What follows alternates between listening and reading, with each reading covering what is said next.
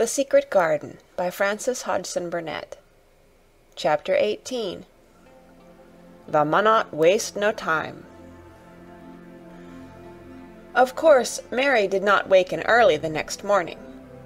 She slept late because she was tired, and when Martha brought her breakfast, she told her that though Colin was quite quiet, he was ill and feverish, as he always was after he had worn himself out with a fit of crying. Mary ate her breakfast slowly as she listened. "He says he wishes thou would please go and see him as soon as thou can," Martha said. "It's queer what a fancy he's took to thee. Thou did give it him last night for sure, didn't thou? Nobody else would have dared to do it. Eh, poor lad, he's been spoiled till salt won't save him. Mother says as the two worst things as can happen to a child is never to have his own way, or always to have it. She doesn't know which is the worst. Thou was in a fine temper thyself, too, but he says to me when I went into his room, 'Please ask Miss Mary if she'll please come and talk to me.' Think o' him saying please.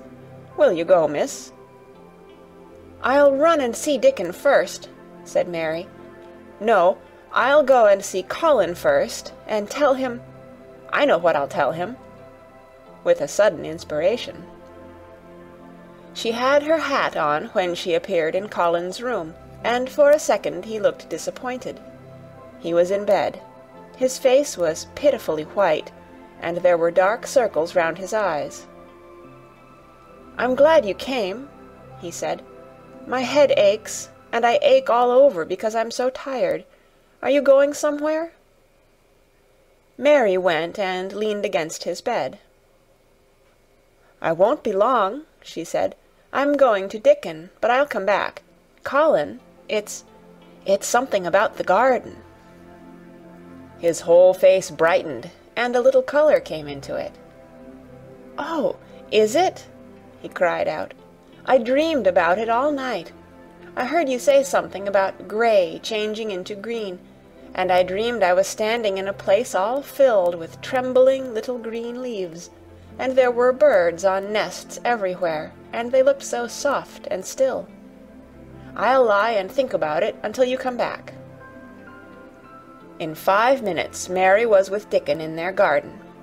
The fox and the crow were with him again, and this time he had brought 2 tame squirrels. "I came over on the pony this morning," he said. "Eh, he is a good little chap, Jump is. I brought these 2 in my pockets. This here one he's called Nut, and this here other one's called Shell." When he said Nut, one squirrel leaped onto his right shoulder, and when he said Shell, the other one leaped onto his left shoulder. When they sat down on the grass with Captain curled at their feet, Soot solemnly listening on a tree, and Nut and Shell nosing about close to them, it seemed to Mary that it would be scarcely bearable to leave such delightfulness. But when she began to tell her story, somehow the look in Dickon's funny face gradually changed her mind.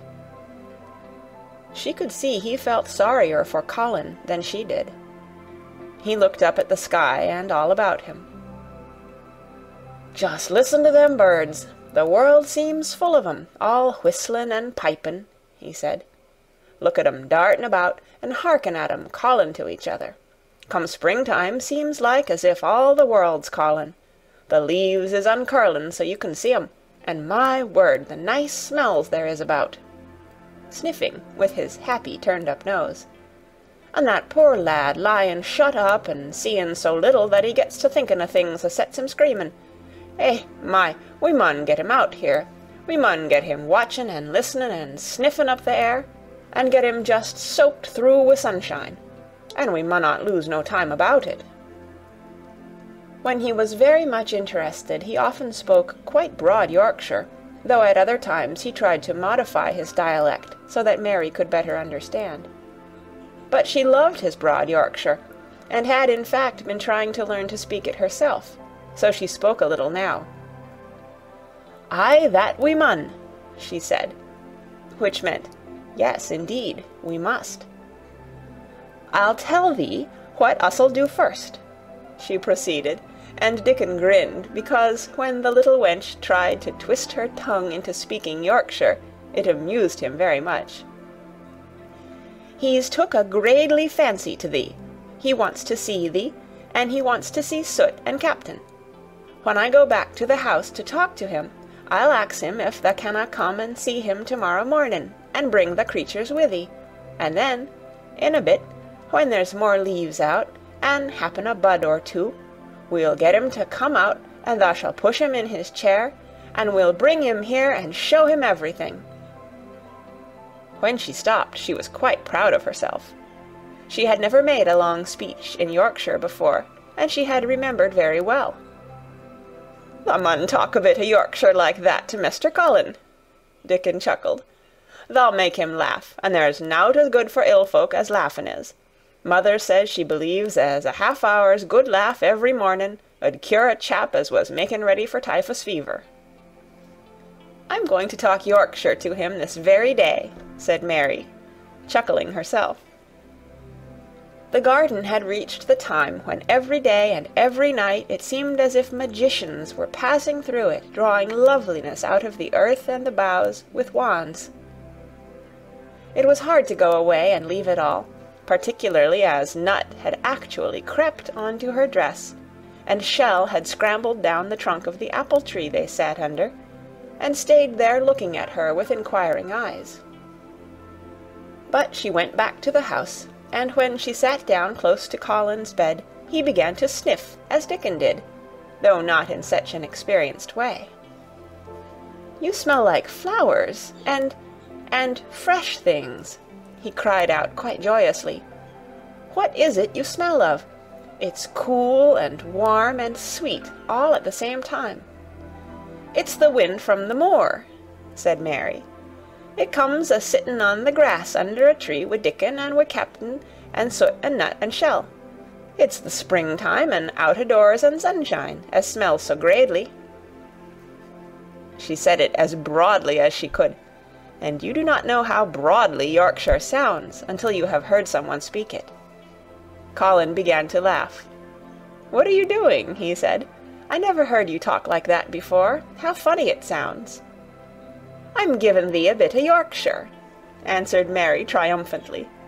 "I canna talk as gradely as Dickon and Martha can, but thou sees I can shape a bit. Doesn't thou understand a bit o' Yorkshire when thou hears it? And thou a Yorkshire lad thysel, bred and born. Eh, I wonder thou'rt not ashamed o' thy face." And then she began to laugh too, and they both laughed until they could not stop themselves, and they laughed until the room echoed, and Mrs. Medlock, opening the door to come in, drew back into the corridor, and stood listening, amazed.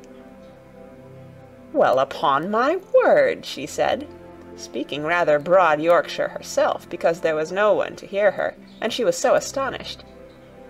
"Who ever heard the like? Whoever on earth would ha' thought it?" There was so much to talk about. It seemed as if Colin could never hear enough of Dickon and Captain and Soot and Nut and Shell and the pony whose name was Jump. Mary had run round into the wood with Dickon to see Jump. He was a tiny little shaggy moor pony with thick locks hanging over his eyes, and with a pretty face and a nuzzling velvet nose. He was rather thin with living on moor grass, but he was as tough and wiry as if the muscle in his little legs had been made of steel springs.